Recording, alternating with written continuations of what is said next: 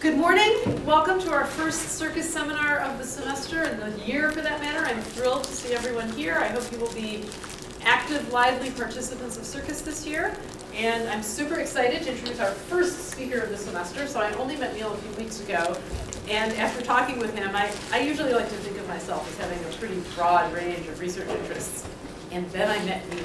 Now, I normally wouldn't read like all the degrees people have, except I think there's something really, really special about the breadth that Neil brings to us that is perhaps something we all strive towards in this community. So he holds BAs in both physics and economics and international development from Queen's University. Then he picked up a master's in economics from the London School of Economics, followed by master's degrees in computer science and statistics from UC Berkeley. I'm guessing while he was en route to his PhD in business and public policy at the Berkeley Business School. So you might think that he's really not broad, he just likes to spend a lot of time in school. But no, no, no. Before becoming a professor at MIT's Sloan School, where he is now, he has held jobs at a fairly diverse collection of places. My favorite of which is Canadian Parliament, United Nations, World Bank, Lawrence Livermore National Labs, and Bain & Company. So he's kind of like done it all, and I am in a little bit of awe, I must say. So as co-director of the X Lab, which is an experimental lab at MIT that tries to do randomized trials to answer real live business questions, he sort of spans this wonderful spectrum of technology that is in the service of society, which seemed like an institution that I had heard of. And so he seemed like the ideal speaker to kick us off this year. And so I'm just thrilled to welcome Neil to join us. Well, thank you. You were very successful in embarrassing me. That's it. Excellent. That was so thank you so much for having me here. I'm newly affiliated with Circus, and it was one of those things where as soon as I read what you did here, I thought, yes, I want to be more involved with those people. And so I'm very excited to be here. And actually, if it's all right, I will spend a little bit of time at the front of my talk just giving you a little bit more of an introduction to my research. Because I would really, I'd like to make the connections with this group, and I'd like you to know a little bit more about who I am, so that hopefully, as time goes on, you can say, I should talk with Neil about that, or, hey, I have this project, maybe some of the stuff that Neil did could be helpful with it. So let me do that, and broadly, you can divide my research. So I have about sort of 10 or 12 research projects going right now across these 4 different areas. So Moore's law in computer performance is really about sort of actually what kind of performance are we getting from computers, how is that getting better or not, and what economic effects does that have? And as you can imagine, given the scope of my background, I'm really interested in both sides of that. Tools and innovation is really around, okay, we have basically all of human history used tools to become more efficient and to innovate in better ways. And so I'll actually give you some examples from this, but this is something where I think it's very interesting to think about the productivity of our scientists, for example. Patenting and licensing, you can see now the crossover, sort of embedding this technology into economic institutions. And then finally, executing on innovation and strategy. For this audience, I will probably skip over some of this work, because I think you'll probably be more interested on the science side of things. But if anyone's interested afterwards, please come up and ask me. All right, so I'll start with these 2, and then I'll spend a little bit more time on this one, just giving you a bit of background here. So in tools and innovation, I have basically 3 projects going on here. So the first one is around CRISPR gene editing. And some of you may have heard of this. This is sort of widely expected to win one of the upcoming Nobel Prizes. And it's a way to cut and paste genes. And traditionally, we've had really terrible tools for doing that. I mean terrible in the sense of like just a ton of work and very hard to use. Still very powerful. But CRISPR has really revolutionized that. And so what we've looked at in this project is we've looked at, well, who actually adopts CRISPR? And what are the factors that matter to that? And so one of the things you might know, for example, is that CRISPR was developed in Berkeley and here and Cambridge. And it was enormously impactful. But so if you look at people who adopt it, you see that people are more concentrated in those 2 areas. But what's neat about this project is we're able to break apart the people who try to use CRISPR versus the people who are successful at using CRISPR. And we see that actually being in Cambridge or Berkeley is just about whether you're sort of a good researcher or not. Like that being in Cambridge or Berkeley does not have a big impact on that. It does have a big impact on whether you're able to successfully convert trying to use CRISPR into actually doing it. So we have many more results there, but I just wanted to give you a little bit of a flavor of that.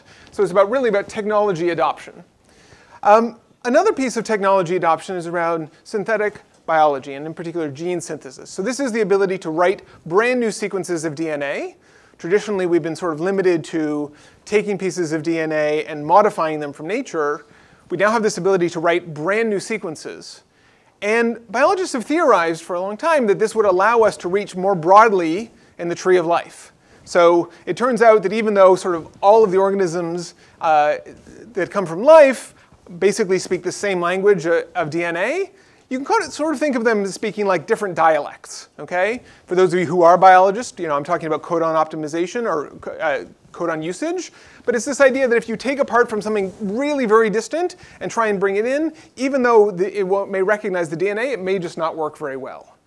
And the nice thing with DNA synthesis is we're actually able to modify that to switch it from that other dialect into the native dialect. And we are, in fact, able to show in a paper that we're just submitting to Nature Biotech that, in fact, it is indeed the case that biologists are able to reach further in the tree of life. And this is just a very exciting thing, right? This means that the sort of diversity of life and all of the treasures that evolution has taken us down, we can now start accessing in a way that we couldn't before. And then for this last one, I want to sort of start by giving you some facts, which I think are sort of first order facts about the world, but I actually didn't know until I started getting into this project in more detail. Okay, so the first fact is, if you look at the economic contribution that innovation in society provides, okay, so economists spend a lot of time thinking about this question, that's been pretty steady, okay? So if you look at over the last, say, 20 years, the contribution to economic growth from innovation, very steady. Okay, I mean, at least as a first pass, you might say, well, that's at least a little surprising, right? It sounds like we're always sort of hearing about all these cool things going on in innovation. That's interesting that as a first order fact. A more worrisome fact is that the inputs to innovation have gone up dramatically. Okay, the number of people we have, the amount of funding that we use in science in total. Okay, so if our outputs are stable, but our inputs are rising, what that's telling us is that the productivity, sort of our innovation productivity, how much our innovation is leading to better economic outputs, is actually going down. There's declining innovation productivity. And that, for me, was just sort of a startling revelation, but it's very well documented. Okay, so what this piece of research is trying to do is to say, okay, if you have tool development, we know that tools make scientists more productive. If you have rapid enough tool development, could this happen that you could actually reverse this trend? And if so, what we would find is that, or what we would conclude is that we probably need a much more investment on the sort of basic tool side to make scientists more productive. And I mean, at least, having gone around some labs, I do think that that's possible, right? I mean, you see lots of sort of first-year graduate students who are doing stuff, and you think, I'm pretty sure a robot could be doing that. Maybe better to focus the person on programming that robot or something like that. But okay, so that's on the tools and innovation side. On the patenting and licensing side, first one is, does licensing help or hinder the dissemination of science? So imagine you discover something really cool in academia, and you have to make this decision: should I license this to a company or not? And there's a lot of fervor on both sides of this debate. Okay, so the people who are for it say, absolutely, we want to get this out in the world. We actually want this to be part of the economy. We don't want to just have this ivory tower where we don't share anything. And the people on the opposite side who say, that's crazy. Those people out in industry, they're going to shut down on the sharing of information because they want to have some competitive advantage. Okay, so what we do in this piece of work is we look at those two things and we say, okay, let's actually look in practice at what happens to the trajectories of different pieces of research. And what we find is that for most things, actually it's really good. There's a slight increase in the amount of follow-on research that's done. It looks like getting it out to companies actually helps, with one important exception, and that's research tools. Okay, and in particular, research tools that you actually have to send to someone. So if you have a particular genetic piece, right? And you actually have to send that, or you have like a genetically modified mouse that's useful for testing whether some drug is going to work against cancer, and you actually have to send that. Licensing those things has a big effect of chilling the scientific dissemination. Okay. Different strand of research here on the patenting and licensing. Does winning a patent race lead to more follow-on innovation? Okay, so fact about the world. For about every 10th patent, about 10% of all patents, when they're filed, within the next 18-month window, someone else will be trying to file something that covers at least part of that innovation. Okay, so there is all of the time these races going on in technology to see who can develop things first. What we see when we look at this, the question we want to ask is, well, how does that affect innovation? And so first of all, does it? I mean, there's some people who argue patents don't matter, everybody ignores patents. That is not true. You absolutely do see that when you lose this patent race and somebody else gets that patent coverage and you don't, you do less follow-on innovation. And also, you move the direction of the innovation that you do. Okay? All right. And then lastly here, for patenting, there's this big discussion that goes on. So the idea that the economic institution exists at all is because we think it's going to promote innovation. Okay, great. We believe that that's true. We have almost no sense of the other side of this balance sheet. So how much are we paying? Like how much higher prices? Like we believe, certainly in like pharmaceutical, right, that we're paying much higher prices because of that patenting. And there's good evidence of that when things go to generic. But still, you might wonder, well, for just a general patent, how much does that matter? And so as part of this experimental innovation lab that Margot was telling you about, I've actually started a randomized experiment where a company has agreed to abandon randomly some of their patent protection so that we can actually see how much does it change the demand for their products. Okay? All right. So that's these two streams of research. I want to turn now a little bit to the Moore's law and computing performance. So my PhD thesis was on how much does Moore's law, and in particular for those of you who are into more of the details, how much did Dennard scaling, when we lost that, when we lost this ability to make our computers faster, how much did that affect productivity? More recently, I've been doing some work with a number of people down at CSAIL, at MIT's computer science group, on how do we get improved computer performance after Moore's law. So this is actually a paper that's in revision at Science at the moment. So the short answer that we've come to is performance engineering. Okay, that's a very broad term, right? So think about this as sort of customizing either the software you use or the algorithms you use or even the hardware that you use to better fit your problem. Okay, so let me give you a sense of some of the things that we conclude. So we have this nice illustrative example, which I think gets to a lot of what we're trying to say about the paper. So let's take an example of multiplying two 4,000 by 4,000 matrices. Okay, so if you were to do this the way I would have done it before I did my master's in computer science, you would say, well, what do I remember from linear algebra? And right, I remember that I sort of go along and I go down and I multiply them out. Okay, that sounds like a triple nested loop. Great. I'm going to do that, and I would have done it in a language that I would have been familiar with. So if you do that, do it in Python. 4,000 by 4,000 matrix takes about 25,000 seconds, about 7 hours. Okay, that's a lot of time to wait for your matrices to multiply. Okay, well, what if you just say let's not use quite an easy a language to program. Let's move down to either Java or C. All right, well, that's pretty good. We've gotten a 47 times speed up just from switching those languages. Now, we've done a little more work, right? We've had to implement a little bit more, but OK, 47 times, that's pretty good. Now we can say, well, let's start actually adjusting the algorithms we're using. Let's start customizing this code so that it's going to work specifically with the characteristics of the machine that we're working on. At the end, we can run it in under a second. OK? 62,000 times speed up. Okay, so I started this by saying, well, where do we get computer performance after Moore's law? Well, so the really good news about this kind of exercise, and by the way, I want to caveat because some of you might say, well, like, hey, wait a minute, in Python there's a library where you can call something that does, not all of this, but a fair bit of this.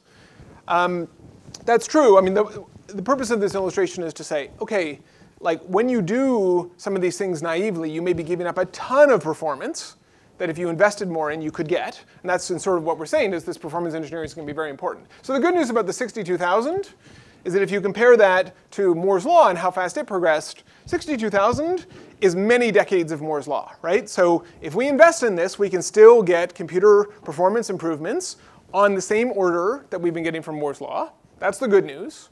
Bad news is, some of this has already been exhausted because we've done some of this before. Even more worrisome, I think, from an economic point of view, is that fewer benefit, right? When you modify this, right, you've made matrix multiplication faster. When you make chips run faster, you make everything run faster to first order, okay? So that, from an economic perspective, leads to a challenge. And it becomes, I would say, even more of a challenge when you get to the level of thinking about customizing to hardware. So here, what we did is we took our code and we made it run on, we made it use the features of an existing piece of hardware very well. If you had instead modified it to run on a GPU, you can get 360,000x, okay? Another 6x above what we got here. But now you're starting to get into more specialized hardware. And so another piece of research that I have going on right now is about hardware specialization, okay? So the good news is that hardware specialization is having a lot of benefits, right? And I think some people in this room probably are doing deep learning, which is really all about being able to use this specialized hardware. But it's also going to leave people behind. So what do I mean by this? Well, if you think back to sort of AlexNet as the first example, customizing to work on a GPU had incredible returns, right? I can't remember I think it's tens of millions of parameters that this particular convolutional neural net had. Okay, but that was on a GPU, and GPUs still, much more specialized than a CPU, but still fairly general in terms of doing a lot of things. But of course, what's happened since then is people have said, well, actually, a lot of those calculations on a GPU, I don't need that level of precision. I can actually customize it a little more. And so you have people like Google producing the TPU, the tensor processing unit, which is able to do it even more efficiently in a lot of cases. OK, that's great. But now notice we're getting narrower and narrower at how much this who can benefit from this hardware, right? If you're not doing exactly this, it doesn't help you very much. And so from an economic perspective, what I am worried about is what happens to everyone else when the largest chip buyers move to specialized hardware, right? If you have these, if you take sort of the space of all problems you want to solve, and you have these little islands within it where people have invested a ton of money and developed incredibly specialized chips that don't help the people around them, right? That's a very different world than the world we've been living in, where everybody has benefited from CPUs getting better. Okay, and so what we're trying to think through is, well, what are going to be the consequences of that? OK, so that's enough for the deep dives. A few other pieces, just in case you happen to be interested. So on this research stream as well, I'm also doing a randomized experiment where we're working with one of the stock exchanges, where the question is sort of how do high-frequency traders use information? And if you give more information, does that help them, or does that help other people counterbalance against them? And so we're doing a randomized trial where we're going to provide some information about some stocks and not about other stocks. And we're going to see actually how the stock market evolves, be able to see how high-speed traders are using the information. So, OK. All right, so enough for the long intro. Let me get to, hopefully why you're here today, showing you that science is shaped by Wikipedia. So this is work with Doug Hanley at the University of Pittsburgh. And I want to start here by just taking a step back from Wikipedia and just thinking about what I'll call informational public goods. Okay, so it's a very economicsy term. What does it mean? It means this idea of you sort of open access information where lots of people can benefit. And the nice thing about informational public goods is my using that information doesn't really harm you using that information or you using that information later on, which is different from what's often called the tragedy of the commons, where you have something and you leave it open to the world, but as soon as someone grabs it, then the rest of us can't have it. Okay? All right, so a lot of our scientific information is in fact embedded in journals, typically which are not open source, right? So, for example, the Journal of the American Chemistry Society, which is probably one of the most prestigious chemistry journals. If you are not part of a university that subscribes to this, it's going to cost you about $12 an article to buy this. Now, OK, that's if you knew the article you wanted to buy, that's not too bad, right? You could probably do that. But you can imagine the problem of when you first start getting into a literature, and you don't know. You don't know what's the right article to read. Then you could either spend thousands of dollars, or you probably are restricted from actually using this. Okay, so you might worry about that a little bit. In contrast, there are things like the Human Genome Project. Right? So this was a major effort across many different academic centers, and much of that information was put online for people to share. Really, and it's been incredibly valuable for scientists to be able to access that information. Okay, great. So Wikipedia shares some of these characteristics and some not, right? So I mean, the nice thing is it's definitely open, okay, but it's not quite as technical. Like this, this is really data sharing at some level, and these tend to be more technical areas. But there might still be some effect on scientists, right? In particular, Wikipedia is the 5th most accessed website in the world. Okay, you might think that there would be some impact there. And it's more general, those articles, but quoting no one less than Charles Darwin, right? He says, I sometimes think that the general and popular treatises are almost as important for the progress of science as the original work. Okay, so this is certainly my experience that some New York Times writes an article on something, and that can still be incredibly impactful because it gets out to the world in a different way. Okay, all right. So the research question is, does Wikipedia influence science? Okay, the answer we're going to have, the first part, which is going to be not surprising, is that Wikipedia reflects science. Okay, someone writes a new scientific article that's really important. At some point later, someone's going to write a Wikipedia article that tells you about what that finding was. The more interesting thing is we're also going to be able to show you causally that Wikipedia actually shapes science. Okay, so you write something on Wikipedia, and that changes the way that scientists talk about it in the academic literature. Okay. So let me make a comparison here, and I almost feel like this is, it's almost to make the point that there really isn't a comparison here, right? So we still talk about Wikipedia as an encyclopedia, but if you go back to Britannica, right? Wikipedia has 5.3 million articles, Britannica has 65,000, like 2 orders of magnitude, right? 5th most visited website in the world, 2,000th most. Per month, 18 billion page view, 500 million unique visitors, right? Like this is a substantial fraction of humanity using Wikipedia every month. Okay, so I want to highlight just how important Wikipedia is in that sense. It's also important in science. So if you actually sort of crawl down the tree, the category trees from different aspects of science, you can start counting, well, actually, how many articles on science are there in Wikipedia? Short answer is about 500,000 to 1 million. Okay, and as you can imagine, it sort of depends when you want to prune your tree, right? At some point you go down from like chemistry to distilling to alcohol to the Scottish brewer, right? And you're like, well, okay, I'm not sure that I'm going to call that Glenlivet an article on science.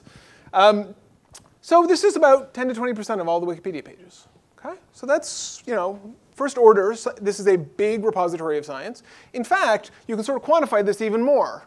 So for comparison, there are about 90 million records of Web of Science, which is one of the major repositories of academic papers, which suggests that there's one Wikipedia article for about every 120 scientific journal articles. Okay, I had no idea. That's like when I started this project, that's a big contribution that they're making. Okay, what about the coverage of Wikipedia, though? So this is saying that there's there are a lot of actual things there. We might want to take it from the other side and start from science and say, well, how well is science covered by Wikipedia?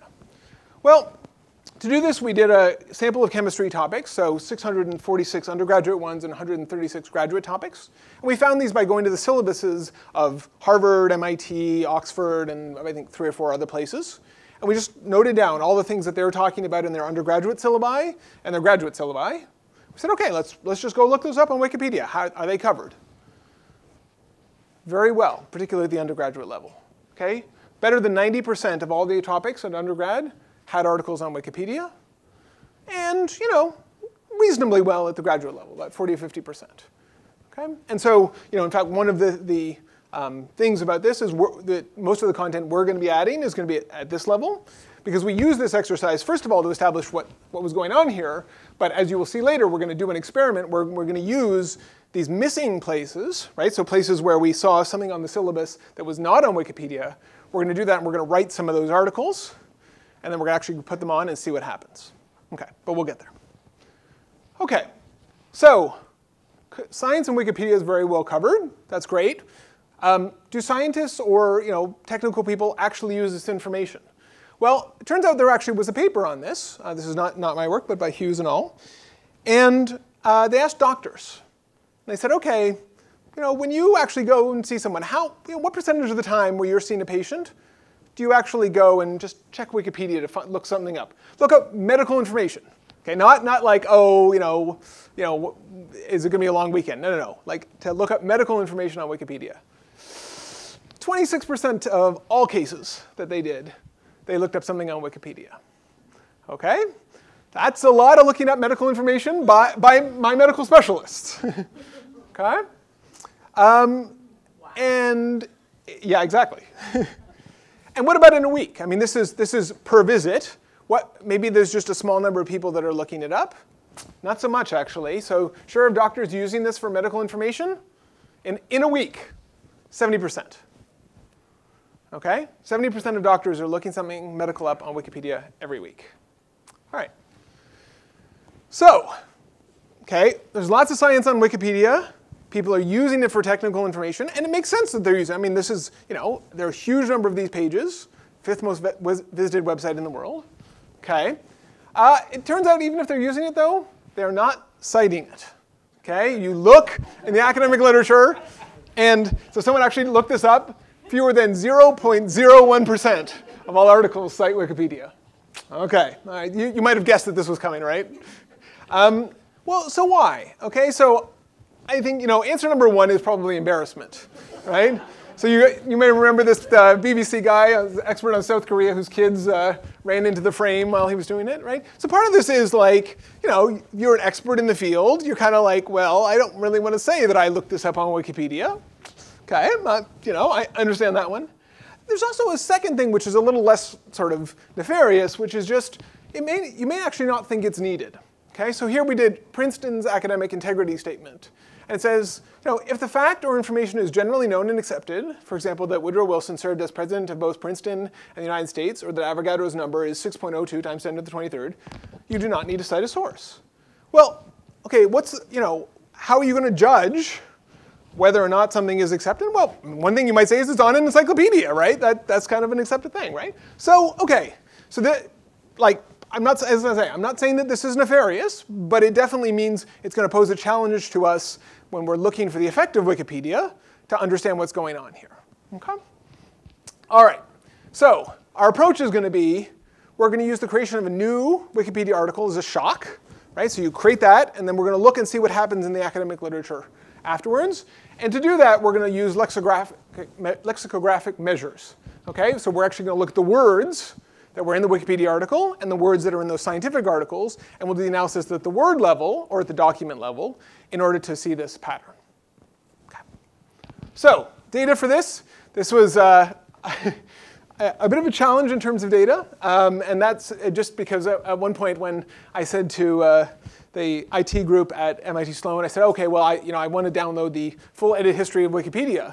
They said, oh, yeah, how big is that? And I said, well, it's 20 terabytes. And they said, well, that's a substantial fraction of our entire computing space for all of the professors. So why don't we see if we can figure out an alternative for that? So anyway, we used, there's a supercomputing cluster at MIT, so we used that, but yes. OK, so we have the full edit history from 2001 on. So 353 million edits every word, 17.4 billion of them, as I say, 20 terabytes, or tebibytes, because this audience may appreciate that.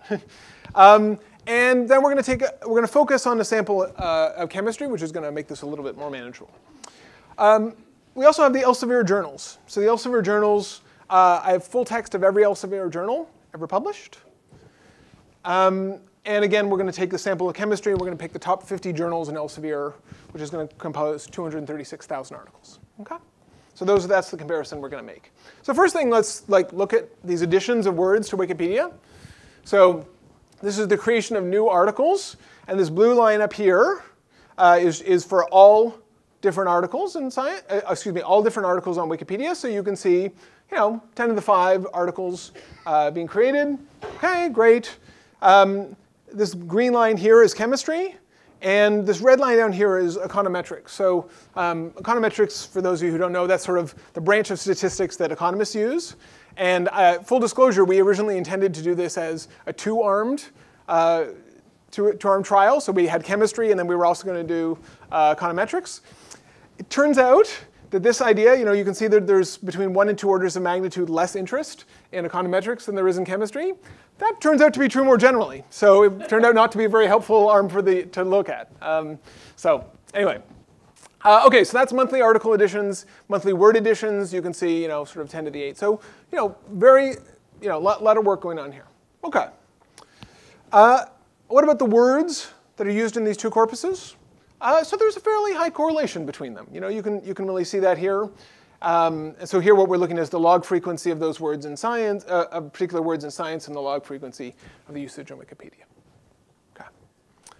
All right. So now let's think about how we're going to measure the effect of this. So we have some scientific literature, right? And we're going to sort of do a before versus after comparison. So we have the scientific literature before, and then a new article is going to be created in Wikipedia. OK, great. So we're going to want to compare those two. And then afterwards, some more scientific literature is going to come out, right? And we're going to sort of say, well, did it look like these articles were influenced by here, right? Is there more similarity here? And so the way we're going to do that is by doing a similarity comparison, right? So we're going to calculate the similarity between these articles in Wikipedia and those in scientific literature, and we'll do it the same thing to the literature afterwards. We also have to have a time frame for how we're going to do this. So we're going to pick a 6-month period before the Wikipedia article was created, and then a 6-month period after, and then we're going to give a 3-month period here for an article to be created. Okay? And the reason for that I'll explain in just a second, but it's about sort of the development of those Wikipedia articles. So let me tell you a little bit about this 3 months, and then also about how we're going to calculate the similarity. So for this 3 months, the problem is stubs. Okay? So those of you who use Wikipedia a lot, you may know this, but if you look at when the magnesium sulfate article was first created, this was the content of the magnesium sulfate article. Magnesium sulfate, and magnesium SO4, commonly known as Epsom salt, is used as a therapeutic bath. That's a pretty unhelpful thing to look at, right? And what's happened is someone is just flagging, look, this is a topic that is worth talking about. Someone come along and start filling it in, right? It merits a Wikipedia article, now edit. Okay, so we don't want to use the first creation, because in a lot of cases it's going to be these stubs. Okay, and so what you can see is that as people start to edit, they come in and they say, okay, let me add a couple of more paragraphs about where it was originally found, it's prepared from seawater, yada yada, and it starts to develop. And so we're giving that 3-month period so that the Wikipedia article actually gets to a state where you can imagine it influencing the scientific literature, not like this first line where it would be almost impossible to pick up. Okay. All right, so that's that 3-month period. What about the similarity? So for the similarity, we're going to do 2 things. So the first thing we're going to do is we're going to narrow the tokens to meaningful words. Okay? You can imagine why we'd do that, right? We don't want to be picking out the, of kind of thing. And then we're going to calculate the cosine similarity between the scientific article and the Wikipedia article. So let me talk you through those. OK, so we're going to narrow to meaningful words. So the first thing we're going to do is our corpus is we're going to take the top 90% of words used in science.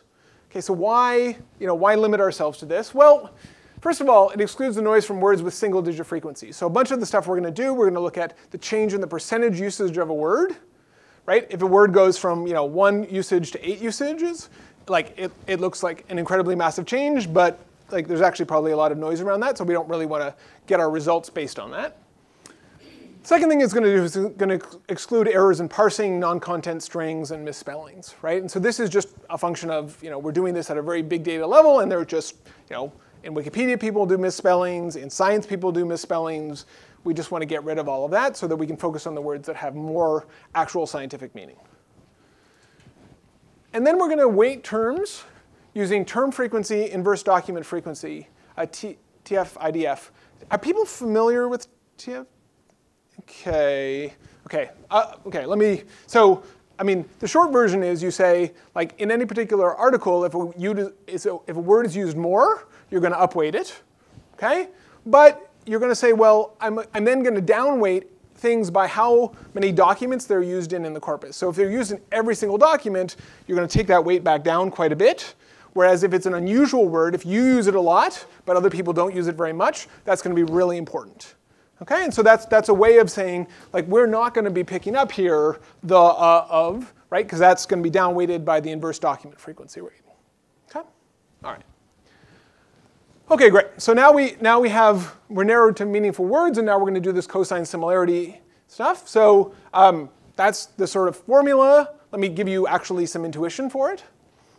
Okay, so imagine we have two articles, and the first one has this meaningful word enzyme, and the second article has the word reaction. And notice I've bolded these two and not bolded the article before them because, of course, the inverse document weighting we just did is going to downweight those others. So the important part is here is going to be the word enzyme and the word reaction. And what you're going to do is you're going to build basically a set of dimensions where each dimension is one of these keywords. Okay?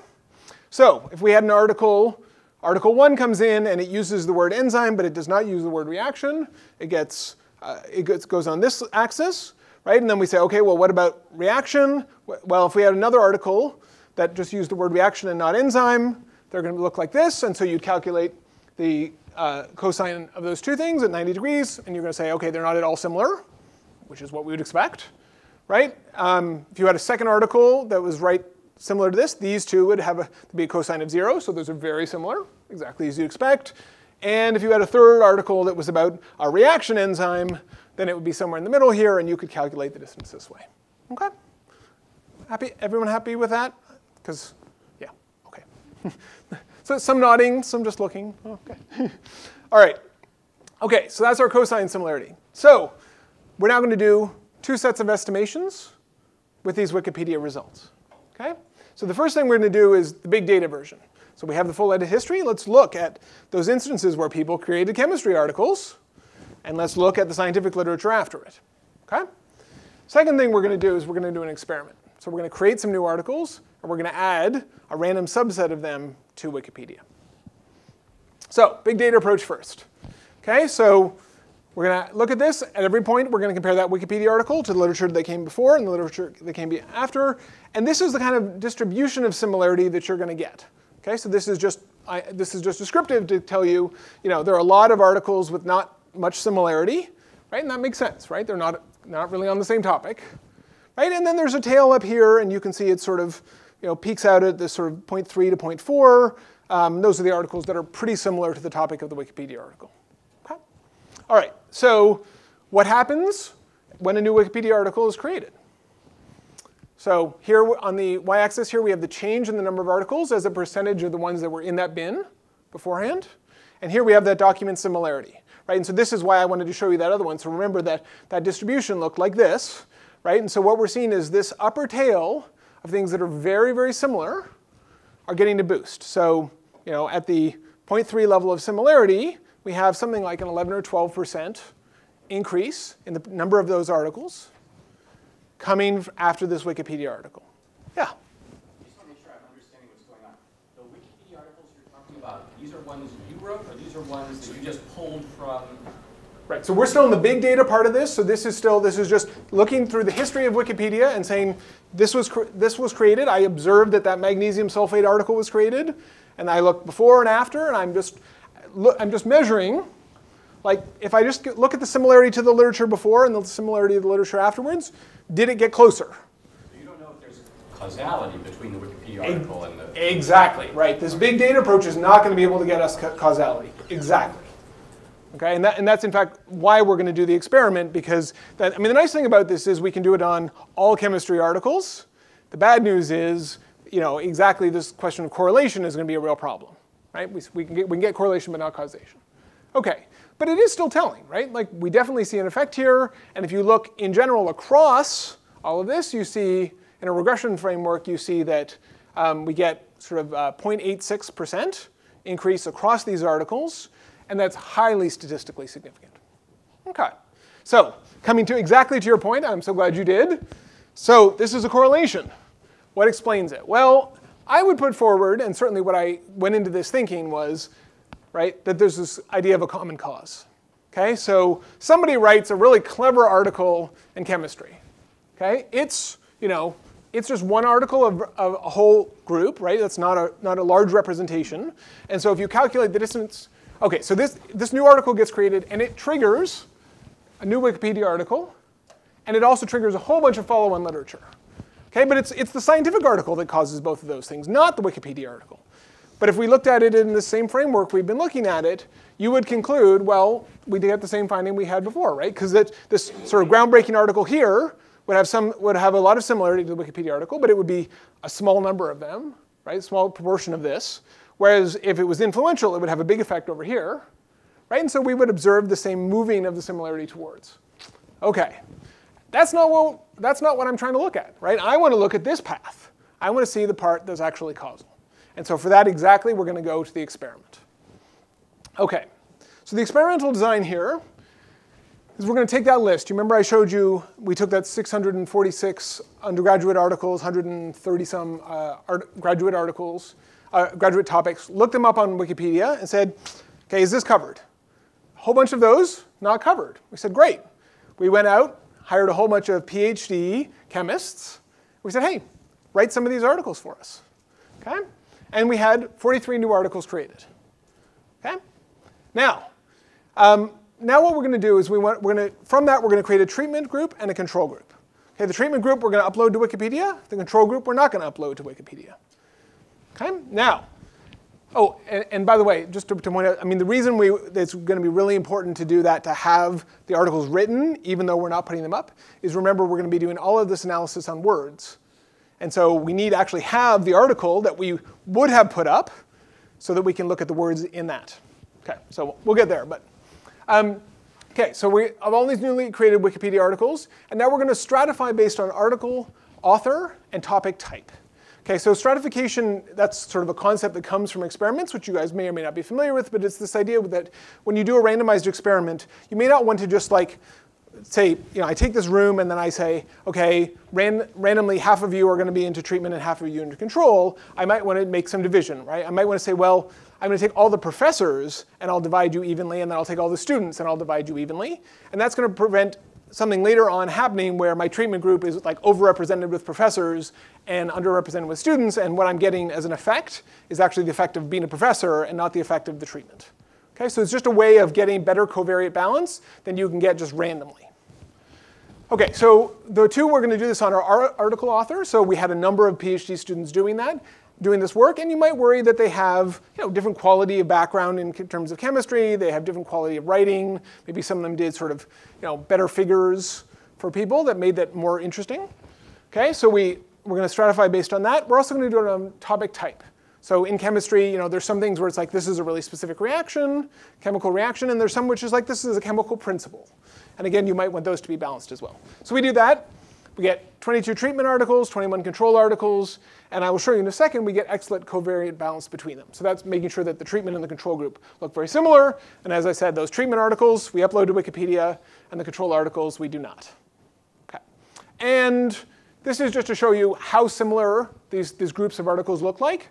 So this is the number of words in those articles.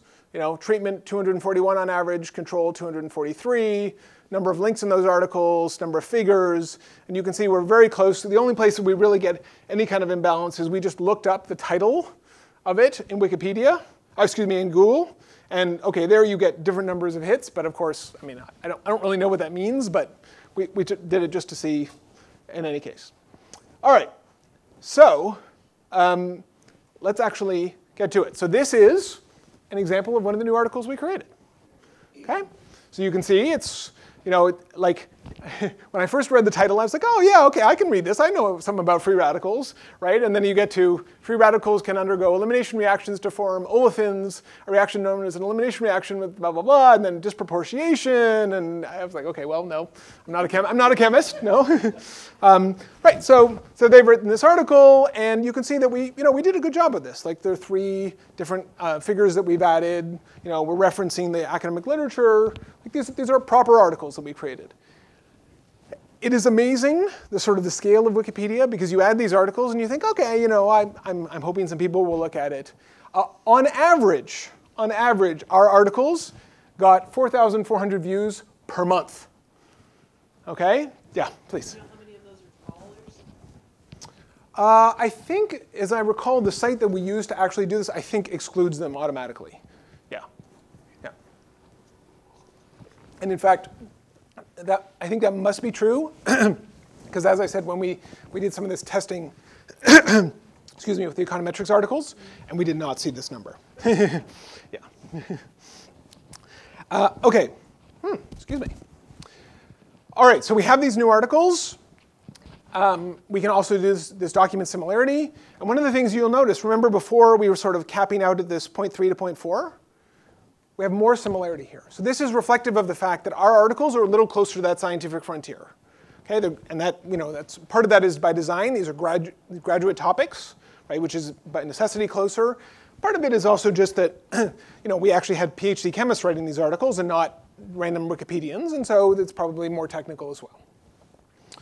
All right, so now the experimental, right? This is the side where we get the causality. Big effect still. Okay, so we see, as you would expect, there is some drop off in the low similarity, right? And that's reflective of the fact that, ultimately this has to balance, right? There's some percentage change on some denominator, but across all of these, we're balancing on the total distribution. But what you can see here is this very interesting. So as soon as you get to these high similarities, you're getting these 7, 10, 15% effects. Right? Now we should point out these are two standard errors. There is in fact at the top here there's some uncertainty because there are just not that many articles that are this close.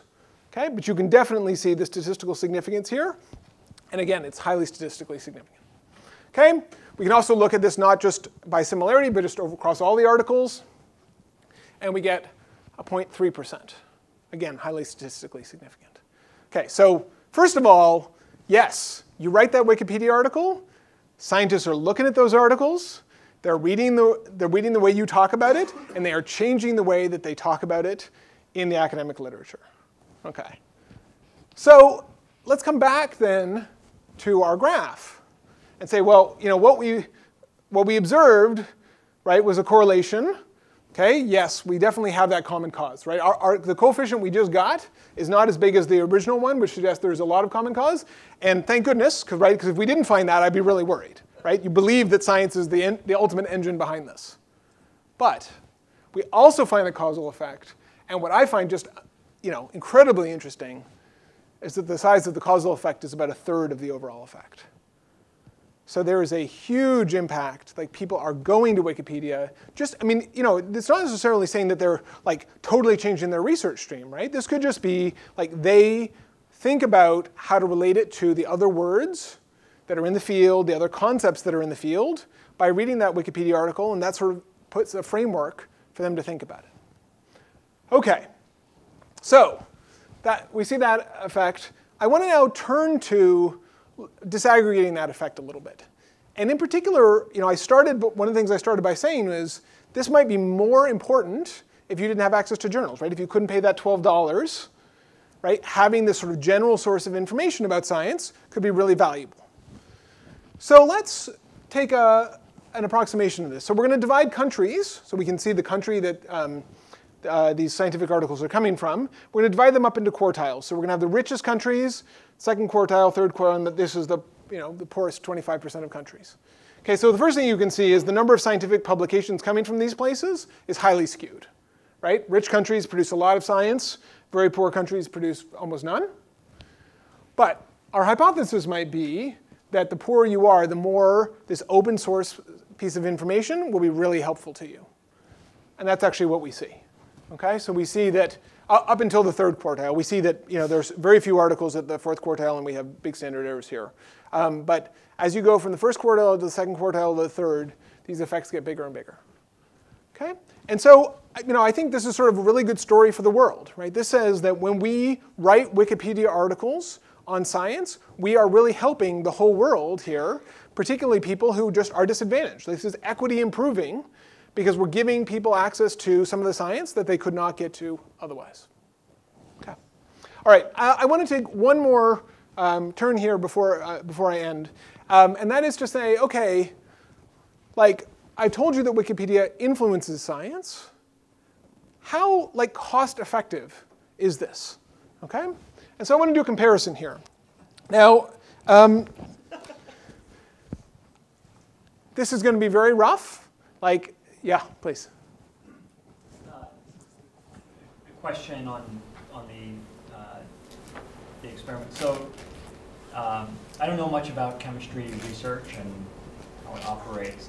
It strikes me that this 3 to 6 month time scale that you're looking at is, I mean, it's inconceivable for me to think about from areas that I work in, of actually having an impact on the science that's done. And I wonder if you have thoughts on whether we're seeing the effect either because it's really about just affecting the language that people choose to use, that could happen on a short time scale, or perhaps another thing that struck me was that looking at 50 Elsevier journals in chemistry, I think like if you did that in computer science, a very small number of those 50 would be really serious computer science research journals, and we would start to get to some pretty low quality publications, whether maybe in that sphere somehow they're relying on Wikipedia more. So those are two questions. I'm curious what you think. Yeah. So let me take them in reverse order and try and make sure I remember. So.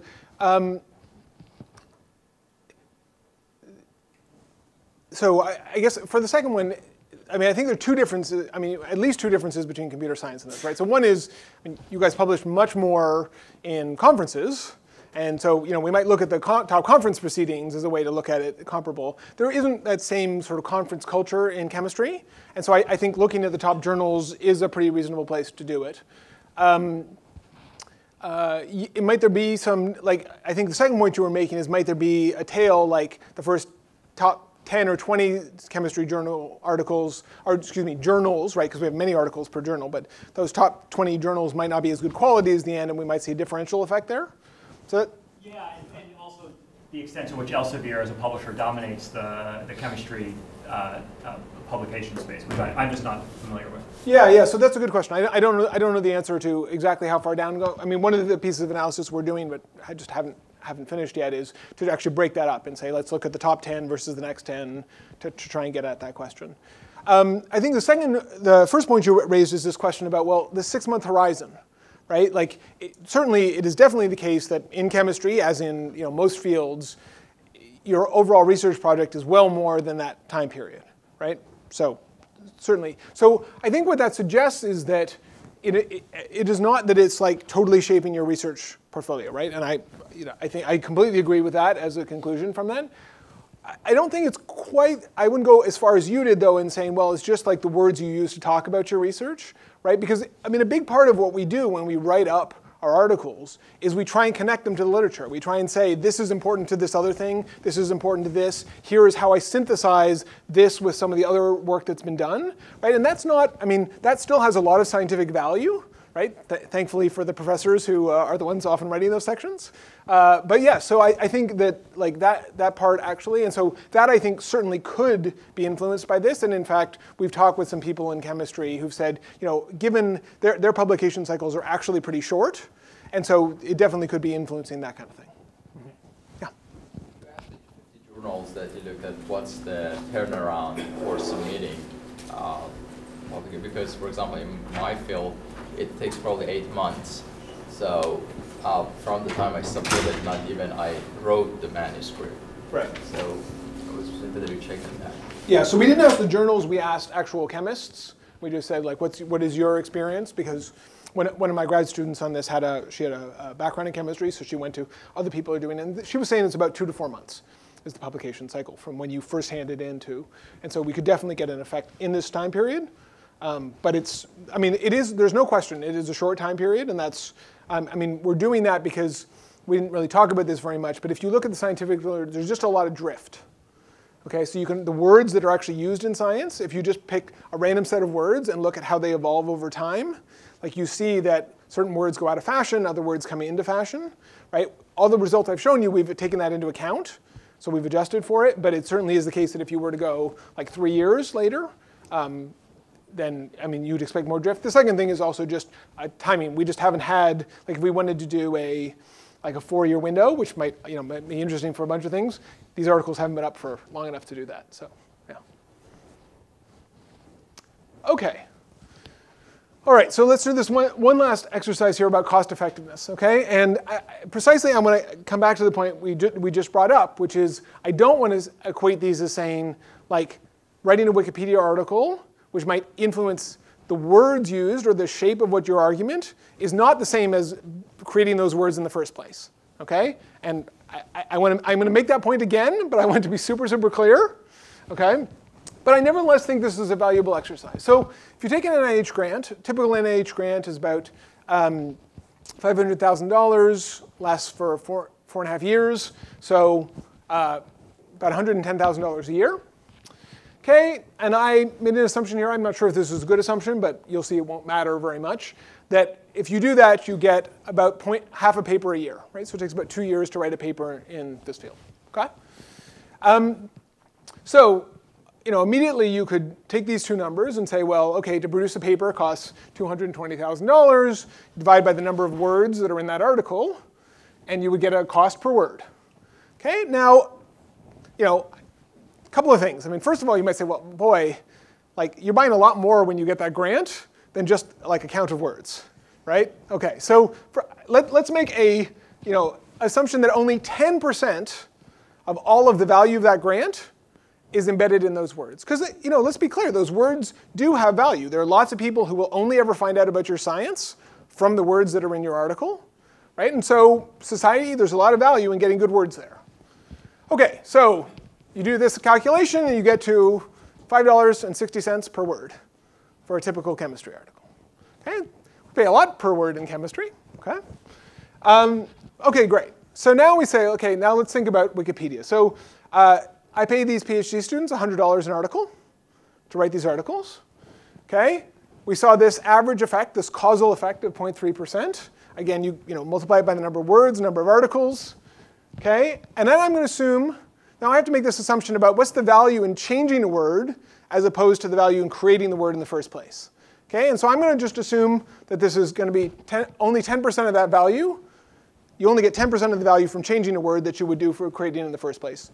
You'll see this could be 1%. It's still not going to affect the answer. Okay, you do that calculation. Okay, and you get 0.3 of a cent per word. Okay, and this is, remember, this is the effect on the scientific literature. Okay, so look, there's 1,000 times as cost effective. Now these are not quite the same things, right? I'm going to come back to that because I'm sure some of you are wincing on the inside and like, why are you doing this comparison, right? The reason I'm doing this comparison is because we provide, like Wikipedia, what my research has shown here, right, is that Wikipedia is a platform that is of a lot of value to scientists. They absolutely use it. They go to it, and it influences how they write about things. What that means is if you do a better job of creating Wikipedia as a platform that is useful to scientists, you will get better science, right? And this is saying, this calculation is showing you, look, it's incredibly cost effective. We absolutely should be funding the creation of public information. I mean, it could be Wikipedia or it could be some other source, but like giving that information away publicly in a way provides much greater benefit, right, in terms of at least a cost per word. And so what this is saying is like there is just a lot of value in investing in these platforms for public information for scientists. Okay. All right. So what did I tell you today? First thing I told you is that Wikipedia is a major repository for science. Okay, so there's one Wikipedia article for about every 120 scientific articles. And the coverage, at least in chemistry, covers something like 93% of all undergrad articles and 47% of all grad ones that we were able to look up. And that Wikipedia not only reflects science, but it shapes science. So adding an article in Wikipedia moves the related literature 0.3% closer to it in this sort of document cosine similarity space. And that's 1/3 of the observational effect. The effect is stronger for those scientists who had less access to journals, at least measured by the sort of GDP of their country. And it's a cost-effective public good for science. OK, questions? Please.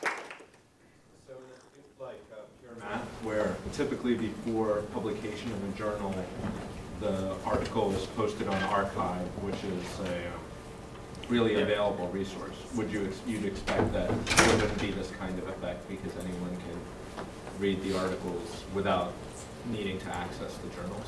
No, I wouldn't go that far. No, I would say that I wouldn't expect a sort of incremental bump up from countries that are poorer getting an additional effect, right? Because that's saying like that access to science is still there.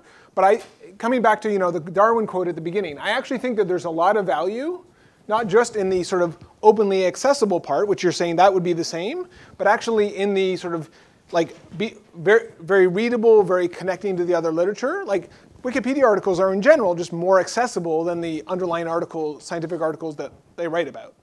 And so I think that there would still be a difference there. How much of this effect, I don't know, would fall into that. Yeah. Related question, but more of a policy question. So I completely buy that cost effectiveness of Wikipedia is much greater than, say, an NIH grant. There are lots of examples of things of this sort where you said at the beginning, tools and infrastructure have bigger payoff than, say, the marginal study that you do. Good example is arXiv, which is extremely low cost and yet has had tremendous problems getting sustained funding from, say, NSF or other federal funders. So another example would be open educational resources in chemistry or econometrics or whatever it is. Big, big bang for the buck. Any thoughts on how we might figure out how to get this stuff funded, since it's so much more cost effective than just another grant? Yeah. So the short answer is the best contribution I think that I can make at the moment, right? I guess twofold. I mean, one is just to really highlight with really good empirical studies like how important this is, right? Like to my knowledge, no one has ever done a randomized experiment like this on these kind of platforms where you can say, no, it's not just that it's correlated, right? Everyone's going to believe that it's correlated because it's funded by this, but you can actually say, no, causally, this helps scientists. I think part of what we can do with this. The other thing is also just like contributing to it. So we didn't talk about this, but I'm just starting some work right now where we're trying to create a much deeper resource on algorithms than Wikipedia has. Because my experience is when computer scientists want to go to algorithms, they don't want to just see like the high level. Sometimes they want to see implementations. They want to see like links back to the underlying articles, et cetera, et cetera. And so we're trying to build that kind of resource.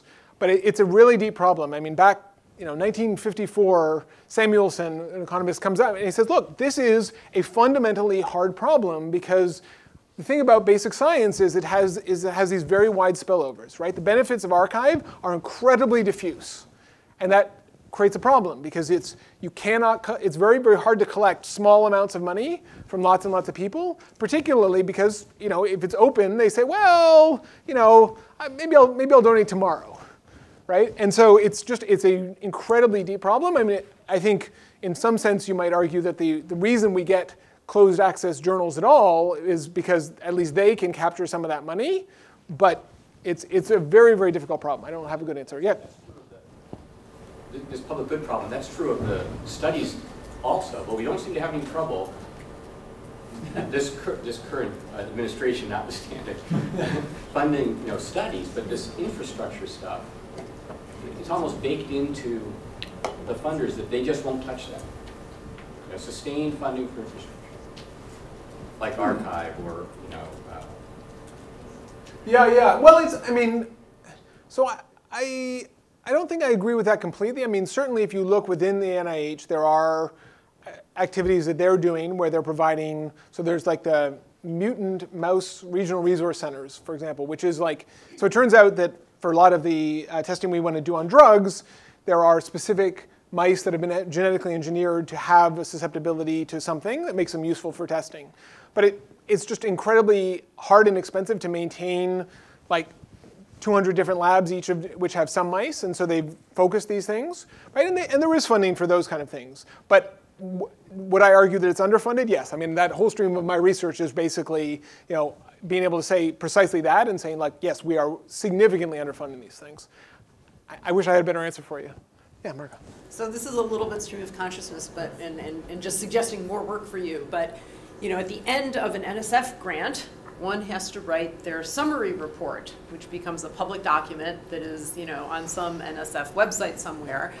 And I'm going to make a hypothesis that its impact on the scientific literature is way, way less than what you've measured. But you probably have the information. The information is all publicly available to actually run that experiment.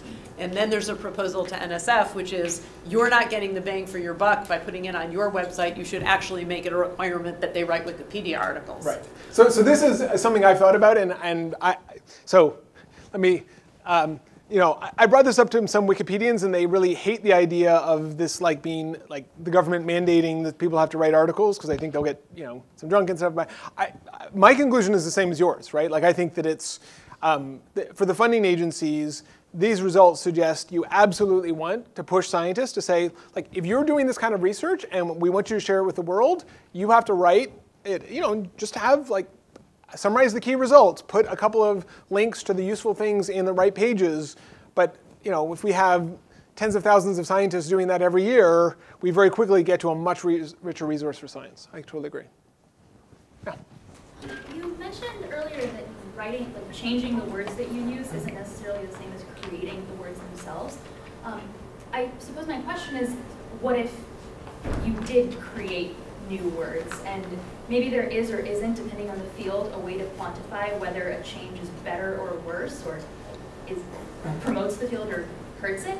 But I'm wondering, maybe scientists may be uniquely qualified to identify things that are beneficial to their field and make a change. If they see something on Wikipedia that seems like a good idea, they'll incorporate it.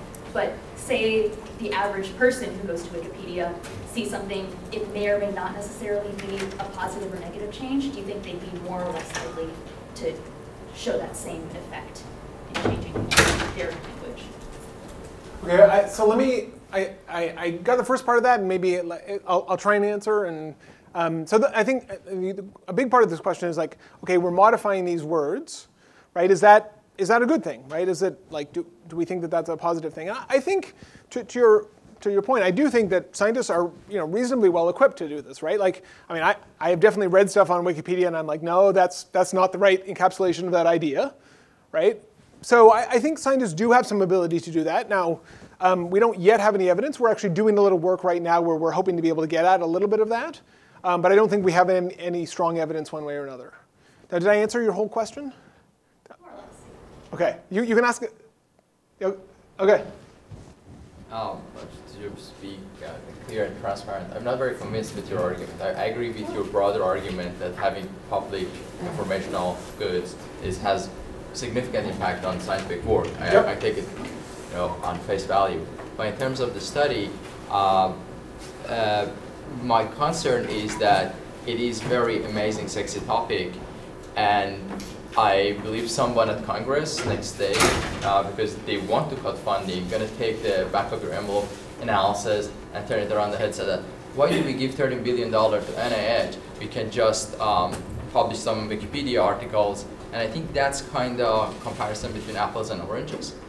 So I'm very mindful about that impact, and I highly suggest that if you have someone at MIT STS, Science Technology Study people, have a conversation with that. And my concern about the study is that in the scientific... So let me make sure I understand. So there's the overall finding. Are you I think you're taking issue with the cost-effectiveness calculation. I buy it regardless of the study. Yeah. But that comparison towards the end, I think...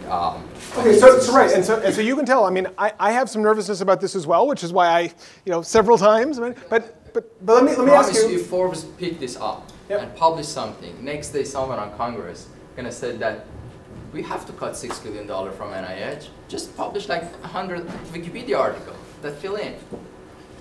We are living in that atmosphere. I agree, and so let me ask the group. As a source. So what I want to do is I want to be able to make a comparison, right? That just says look how cost effective this is, right? Because it's like there is such underfunding of these kind of platforms, right? So, because I have that same nervousness. Like I don't want to say like on the science side, like we need more science funding, not less, right? I'm just saying we need more science funding, but we also need a bunch of this. So what's another comparison we could make that is not going to have that drawback, but that could be taken the wrong way, but it's still going to be useful? So I think this is actually a really important question because people have been known to misinterpret data and use it in bad ways. Indeed. So here's a way to think about it. I don't know I have all the way to the answer, which is that the scientific articles that are produced from the NIH grants are primary sources. And Wikipedia is a secondary source. For sure. So the question is, where are the secondary sources in chemistry? Would be the right question to ask. And I don't know the answer, but you could imagine, you know, New York Times articles, Washington, you know, so there are newspaper articles that are sometimes about the latest breakthroughs in science. There are, you know, in computer science, you might have sort of more popular magazines.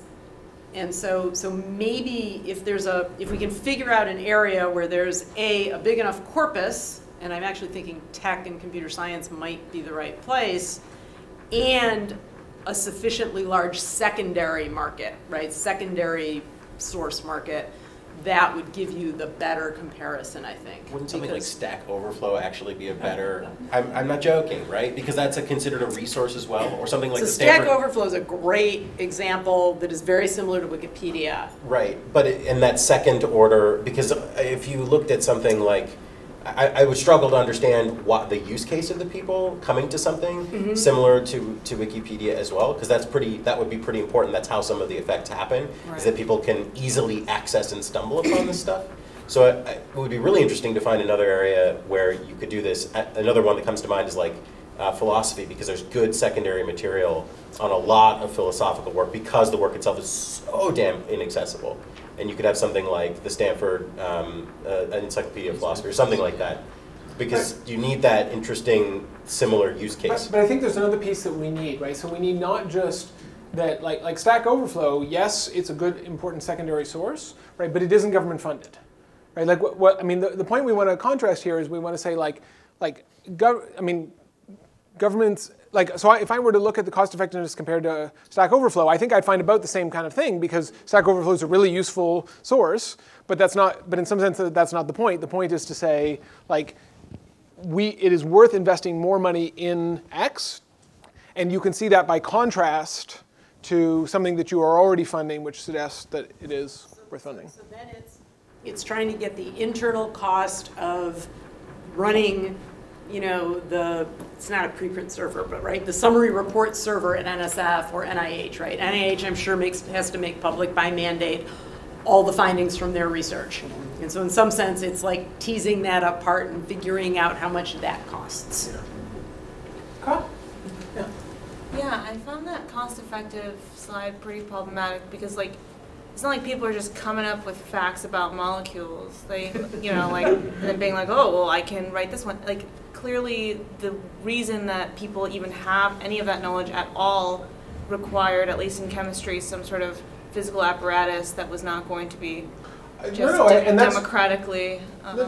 So I totally buy that, but I also don't, I don't buy the argument that these are completely incomparable things, right? Because actually, like, you know, science that happens and never gets out in the world, right, like, has much less value than science that gets out in the world. And so that influence has an effect, but I agree with you that, like, there's no sense in which I could say, like, let's take all of the NIH funding, let's give it all to Wikipedia, and I'm still going to get a whole bunch of new chemistry, right, or new biology. No, I'm not going to, because I have to have that underlying source, right? And so I totally agree with that part of it.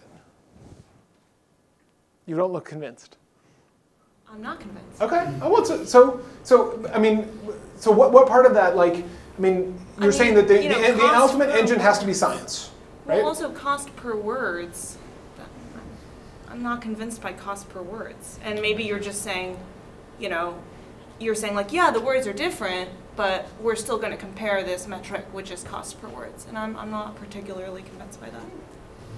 Okay. You don't even like, 1% of the effect of the 1% of the value of the word. I mean, I don't. Okay. No, that's. I'm asking because it's like, ultimately, I want to be able to make an argument that says society should invest more in this, and so I actually am just interested in like what people find compelling or not compelling about saying we should do more of this. Yeah.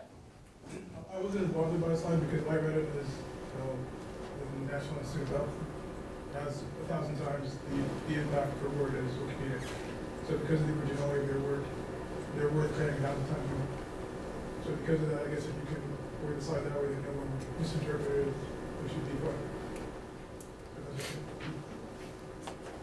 Or yet another way, an extremely small addition of funding increases its impact. I mean, that's really what you want to say. Yeah, exactly. Yeah. Is that you don't want to be passing a value judgment on the original work, and you want to be saying that an exceptionally small additional investment increases the impact in a meaningful way. You have to put That's a actually communication really good. plan in your grant, and I think what Margot said, that makes sense, that make sure that should be communicated to public in an accessible way, and examples can be, for example, written high quality Wikipedia articles. Right, that can become a way of communicating the finding to the public. Actually, I like this idea. Think of it as a tax, right? How much would we have to tax NIH research to broaden the impact significantly? And it turns out that it's, tiny fractions of a penny, right? If every NIH grant came with an additional, communication tax to fund a graduate student to spend, to write a Wikipedia article, right? That's a teeny addition. It's an addition to the NIH budget in service of this. That's really great. I like that a lot. Yeah, that's really your idea, and I think that's the way to look at it. So great. it's not so much a comparison, it's how much tax would we have to put on it. Yep. No, I really like that. That's really good. Or even more, if you say, okay, we're going to have a zero-sum game, we're not going to add any more money. What would we actually be losing by forcing someone to do this communication work? And the answer is probably basically nothing. Zero. Yeah. Okay. I really like that. Great. Other questions? Yeah. Do you think there is a qualitative difference between like a platform like Wikipedia versus like surveys and expository articles that experts in the field already write, although like not very well funded either? I do, yes. I do think that there's a difference. And I think that there are a couple of differences. So one is that by its nature, Wikipedia is constantly being updated, right? And so someone can write a really definitive review of the literature, but of course, 10 years later, there's been a whole bunch of stuff. And so you, in some sense, as long as those are standalone things, you have this problem that they can get out of date. Whereas the nice thing about Wikipedia is if you embedded that in Wikipedia, then you could make small changes over time to keep it up to date. And so I think that's one aspect. The other thing is also that I think because of the number of people who look at it and the ability to edit it, in general, Wikipedia is easier to read than most academic articles. And I think that accessibility is really valuable as well. Accessibility also could be measured in different ways too. Wikipedia is very often the top result in Google. Yep. And in fact, Google summarizes from Wikipedia articles as well, so you don't even have to click anything to understand what you're seeing. And so again, if you go back to the use case of the human being sitting in the chair, this being my point actually about Stack Overflow, you could have an amazing review article. You could have a great piece of journalism that's even, in the New York Times where you get your first 10 articles free. And so it is nominally free, but it has nowhere near the impact because of the pervasiveness and the availability of Wikipedia. It's just there. But there's one slight difference that we don't want to lose sight of, which is that Wikipedia is mostly pull-based, and that I get to Wikipedia because I asked a question. Yes. And some of these other outlets are a little more push-based, which is because I'm interested in a general topic, I get it pushed in front of me. And so there's a slight difference there, and we wouldn't want to replace one with the other, even though, What's interesting there is the idea of a general topic. Yep. Because increasingly, what is general? Fair enough. But yes. And you could imagine, maybe this already exists in one of the corners of Wikipedia I don't know about, but you could also imagine a thing that says, they recognize what is advanced chemistry, and you get a push when... There's all the changes. Oh, there's another project we should do. Okay, we should thank Neil and let him go. Thank you all very much.